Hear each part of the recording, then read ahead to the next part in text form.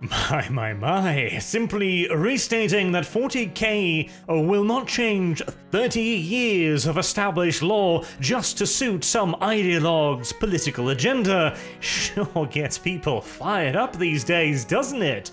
As the latest in the long line of personal attackers upon yours truly is a Black Library author who is too much of a quivering vulva to actually mention me or at me or anything, but hey, as the leftists are fond of reminding us all, even if you self-identify as he, him, that doesn't mean you've got a set of balls on you.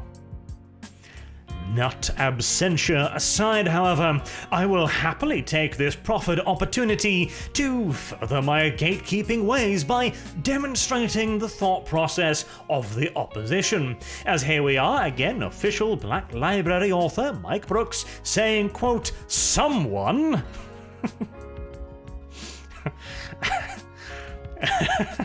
I am literally their Voldemort. He's claiming that whenever a sensitive reader reacts to something in 40k literature, the company should double it, because 40k is meant to be a disturbing and uncomfortable setting, I said. Details. And yes, doubling and tripling down on that. 40k by design is intended to be a disturbing and uncomfortable setting. It is literally the entire point of Grim Dark, but anyways. Same someone made a video whining about me using neo-pronouns. As a result, I'm doubling the queer. So, in case you're unaware, Mike Brooks is obsessed with forcing his political garbage into 40k, of course, which is why he is now doubling down on the queer, forcing yet more of his own ideology into whatever he can, frankly. With the idea being that if you place pronouns in 40k, someone will read it, and as the reaction was to his first book, lots of people will then ask questions on the forum going, is this a goddamn typo? Z, what? Because it reads like a bloody typo. But, okay, so there was a couple of novels. Was it two or was it one? One in which a Adeptus Mechanicus tech priest decided to go with gender-neutral pronouns, which on the one hand sounds vaguely reasonable. At least it's a tech priest that has already rejected most of his biological humanity, right? He's flesh, etc. Except that doesn't actually make sense either, because, as Mike Brooks apparently doesn't understand, the Adeptus Mechanicus does not reject their humanity, as in being human. They are rejecting their flesh, their softness, what they perceive to be weakness and imperfections, and replacing it with the perfection of metal. This is why they do not replace their brains, because that is where their humanity, they as people, reside. Such an organization would not reject pronouns because they are inherently human, and replacing them with something, well, Xenos and alien sounding is not going to make you a whole lot of friends in the 41st millennium. Indeed, the likely fate of a tech adept going, hey, I'm a very special snowflake, my pronouns are la la la la la, is likely to at best result in a truncheon to the face and a swift verbal rebuke, and at worst to be carted off as yet another defective product to be used as nothing more than fuel for the endless industrial forges of Mars. And that's before we even get into the inherently ridiculous idea of forcing something so thoroughly pointless and modern-day garbagey as neo-pronouns into the world of 40k. Today, when we don't actually have any real problems to worry about, we can make up our own pronouns all we want. When you're about to be invaded by Tyranid hordes, however, you tend to have more pressing concerns. But, of course, as we've gone over previously, we know exactly why people like Mike Brooks here does this. In fact, he even basically tells us in a very illuminating little tweet here. Bearing in mind, Mike Brooks is an official Black Library author, which means he has an enormous muzzle placed on him. As the last time a Black Library author got a little bit too far off the reservation, GW canned his ass, so, you know, he's a bit vanilla on Twitter, but this is a very telling tweet. Check out, guy. Sorry, just admiring your badges. Me. Thanks, they're from She-Ra on Netflix. Likely conversation, but details. Check out, guy. It's not woke, is it? Me. Exceptionally. Check out, guy. I might have to give it a miss then. At which point, Mike simply just, picks up his groceries and goes, okay then, and walks out of the store. But then, 5 minutes later, he comes up with the zinger he wish he'd had 5 minutes later, and to be fair, we've all had that experience, and so he went to Twitter to share it. Oh, I'm sorry if you demand your children's cartoons to be right-wing, my dude. That is a very telling and interesting response because, well, you can extrapolate quite a lot from this. First and foremost, he is the kind of person who believes that if something is not expressly woke, as he says She-Ra is, then it must be right-wing. The idea, the thought, the heretical notion that a children's cartoon should probably be non-political doesn't even occur to him. In fact, he probably is the kind of person who thinks literally everything is political at all times, in all context. The sliding scale kind of guy who believes that things are either good or they are evil. This also lends itself very well to an idea of the greater good. I've gone over this in the gatekeeping videos as well, that a lot of the people who force their ideology into the setting they're allowed to work on do so because to them they have a greater good. In this case, it's wokeism. Wokeism is the greater good. It is placed above anything and everything else, including the hobby that he professes to love and writes books about. Hell, he even mentions, because he goes on to shill about it immediately, that he has another series of books, Godbreaker, which is apparently overtly queer. Again, my point exactly. Even when writing his own fantasy setting where he can come up with anything, the focus nevertheless remains on who he'd like to put his pee-pee into.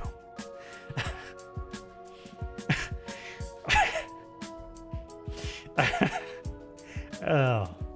I mean, hey, he's free to do it in his own setting, of course. In fact, this leads brilliantly to a little bit of a segue there. I have a very big fan on Instagram who, amongst others, made this lovely comic of gatekeeping, where a brilliant, brave gatekeeper simply says, I have taken the measure of you and I have found your intentions wanting. There's the key phrase too. He's not criticizing this little group of heavily diverse individuals here for their skin color, or their gender, or their apparel, their body odor, or any external elements whatsoever. There is nothing about them as people that he has found objectionable and is using to exclude them from the hobby. It is their intentions he recognized to be foul and undeserving. As we can see from the group they then move on to, with one individual wearing the racial pride flag, for example, we all know what their intentions was, don't we? And hey, if the reaction to being gatekept, to being told, yeah, no, this is 40k, we actually would like it to remain 40k, was simply, okay, see you then. My God, we would not have any problems at all, now would we? If they would simply go, all right, well, we'll just go play over here.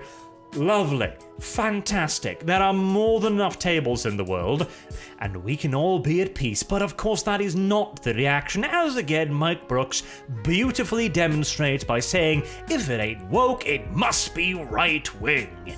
And 40k is inherently, I'm afraid, right-wing, or at the very least, it certainly is not leftist. On a very fundamental level, it is incompatible with leftist ideology.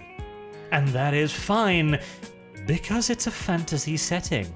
It's not trying to keep you out of anything.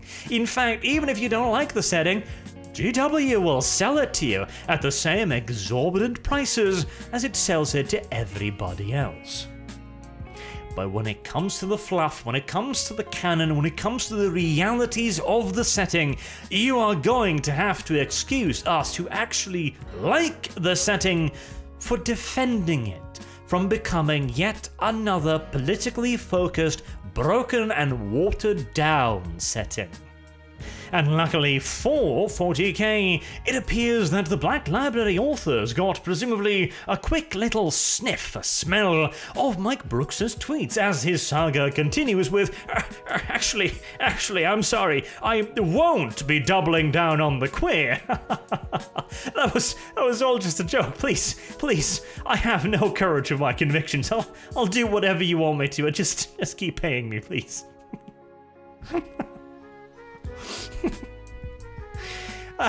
As he goes on to write, in my writing for Games Workshop, full name there so they can control F it, of course, regardless of how that would be maliciously complying with the professed wishes of someone I consider to be a stain on the hobby.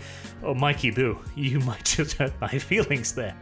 But I actually think you should simply just comply with my wishes because, frankly, well, you writing stuff like this and even more wokish nonsense, well, it makes my job a lot easier. And he goes on at length to equivocate and try to explain why he's not a tremendous hypocrite for immediately backing down on his threats. Basically, my inclusion of queer characters and other marginalized groups in my writings for Black Library is not done with the intention of angering, provoking, or aggravating anyone. It's done because I think those characters should be there, and always should have been. Which is my cue to intervene. Hold on there, Mikey boy. If you knew a whole lot about 40k, you'd know that their characters have always been there. They have always been, as you like to dehumanizingly call them, marginalized groups in 40k. There has always been people of different skin colors, black, brown, whites, and greens. There has always been groups with differing backgrounds and sexualities. Hell, there's even asexuals like the orcs in 40k. There are gender-neutral society like the Eldar, who will take on female screaming banshees if somebody shows an adequate aptitude for it. And Guardians, they're simply citizens' militia. Truth be told, 40k has always been a diverse setting, it just hasn't been focused on because it's 40 bloody K. Whether that Guardian over there wishes to put his effeminate elf peepee inside of a woman or a man is frankly pretty irrelevant because I'm trying to eat his face off with a Tyrannid at the moment.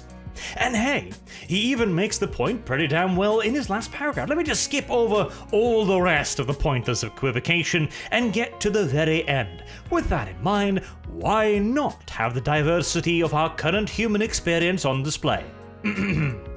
Allow me to illuminate you, my boy. Allow me to give you the truth, the answer to your question. Listen closely. Because 40k is not current year humanity. And it really is that simple. That is why you should not put in your current year politics in 40k. Simple as.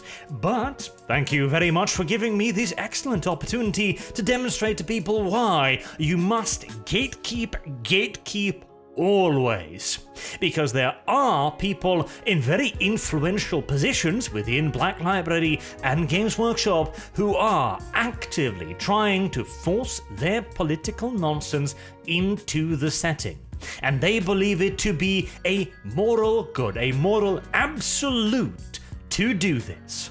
And they will make up any excuse they can to continue doing so. Gatekeep always. And hey, if people like Mike Brook doesn't like that, well, in the immortal words of Games Workshop, you will not be missed. Have a good day.